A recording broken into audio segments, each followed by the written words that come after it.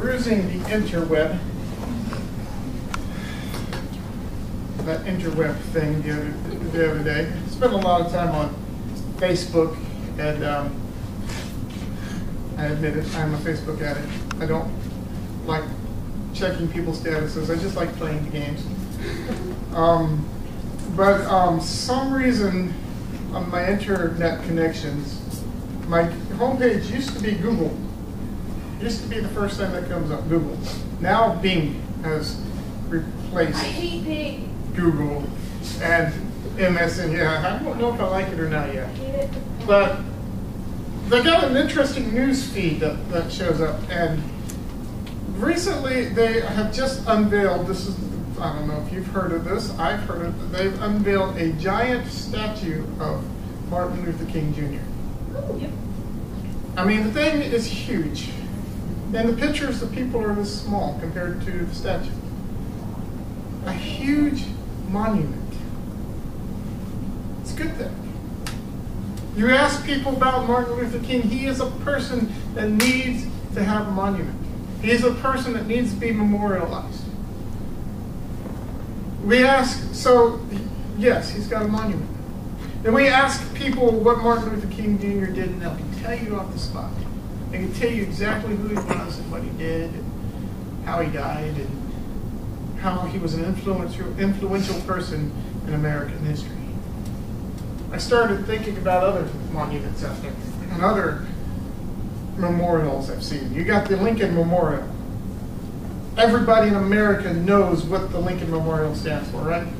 Everybody in America knows who Abraham Lincoln was and what he did for this country. Freeing the slaves, being the president during the Civil War. Awesome.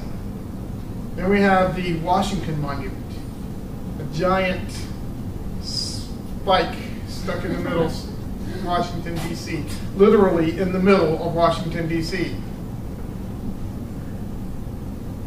And we know why we have the Washington Monument. There's no picture of George Washington on this. It's not his face like we have in the Martin Luther King Memorial, or even there's no huge statue of him, but we know what that monument stands for.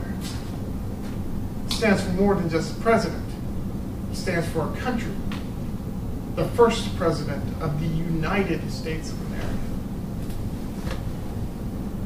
So we know what these are for. There are people who deserve monuments made out of them. Not made out of them, made for them. Washington was a very tall man. I catch myself on my own. I've learned how to do that. But in Simpsonville, South Carolina, anybody know where that is besides in South Carolina? No, I don't think so. Nobody here, at least. I know where it is because I live there. I would walk around town, and there's a statue. It's a really cool statue. It's of this older guy. He's got a mustache. In one hand, he's wearing a nice jacket, suit kind of thing. I don't remember if he's wearing a tie or not.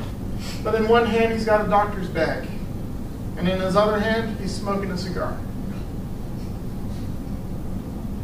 And there's a plaque there. And it said he was, I don't know what his name was, but his name was Dr. something. So I called him Doc. We'll just call him Doc. And he was the first mayor of Simpsonville, South Carolina. Apparently he did well. He did some good things. He was an important enough person that they made a statue for him. However, if you ask anybody in Simpsonville, South Carolina, what that statue is all about, I don't think you'll have the same response. I don't think some people would know. I didn't know. I lived there for 3 years. I had no idea who he was or why they built a statue out of him. Why they built a statue for him. Good Lord, I'm having problems. I apologize. We won't edit those. We'll just keep those on podcast. It's fine. So I guess the point is there are people in this world who have lived such magnificent lives and been part of some amazing events and structures that everybody will remember them for history and for all time.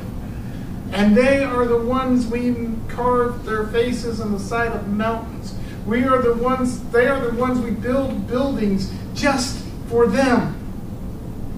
And I have no other purpose other than to say, boom, this is an important person in history. We need to remember them.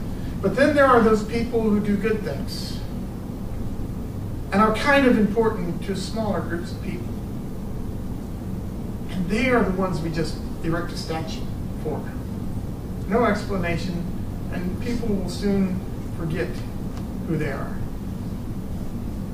Difference between a statue and a monument is how important they were in the history of the world. We've been talking about the life of King David. Well, he hasn't been king yet. We haven't gotten there yet. But we've been talking about a little shepherd boy who grew into the kind of person that a nation has been defined by. The kind of person they would erect more than just a statue for. But they would build monuments. And maybe not monuments as we know them today, but monuments as in that are contained in a book that has lasted for centuries.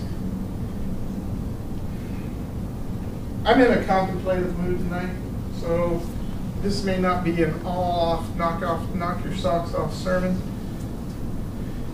This may not even be a good talk for you to remember, but we're going to look at some of the life things of David. When you hear about David, when you hear the name David, King David, there's one phrase that always pops up. One phrase that always pops up. Not giant killer, although he was a giant killer. Not the greatest king of all Israel history, although he was the greatest king of all of Israel's history.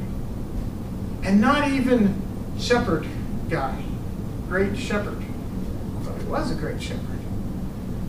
But the phrase that always comes up, and I had to find this, because it doesn't actually connect, and his name's not involved when it first mentioned, but it comes in 1 Samuel chapter 13, verse 14.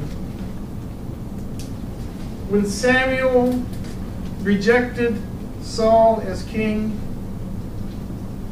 he comes up and he says to this. He says, "But now your kingdom will not endure," says that to Saul. "The Lord has sought out a man after his own heart and appointed him leader of his people, because you have not kept the Lord's commandment." The phrase everybody talks about when they talk about David is he was a man after God's own heart. Wow. Can you imagine that?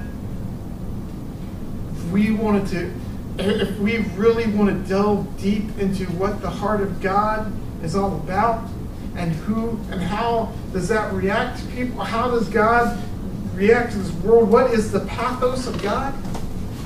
What is he passionate about? What does he care about? What is he as a person? What is God's heart like? He says, you look at David, because I have already found a man after my own heart. He was telling Saul, you're being replaced, and I've already found him. And we go back 3 weeks ago when we look at David being chosen by Samuel. Poor little ruddy old shepherd boy, youngest of the flock. And that is the person. Not the greatest, not the biggest, not the best. Just a small, insignificant little boy. Wow. And the next thing we see, next thing we see of David, we hear the story that Matt so eloquently talked about last week, of how he killed a giant. There are a couple things that we can look at about being a man after God's own heart. A man after God's own heart. And we look at it, we hear the story last week, we hear the story how he faced the giant and he stood in faith because he was certain that God would be victorious. He was sure. He wasn't, well, maybe God will bring him down. Well, maybe, just, kind of, I go out there, sure. I mean, I volunteer for a lot of things half-heartedly. It's like, hey, Harry, you want to do this? Sure. Why not? Who else is going to do it? But when faced with a giant, David was wondering why nobody was out there in the first place. Our God has given us victory. Our God has said for certain that there is no stopping him, that his people will overcome the Philistines. And this big guy, the world's tallest midget, is just in the way.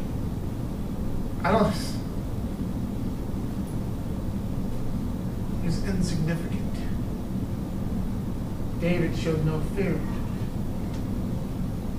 God gave him a heart that was fearless. Wow.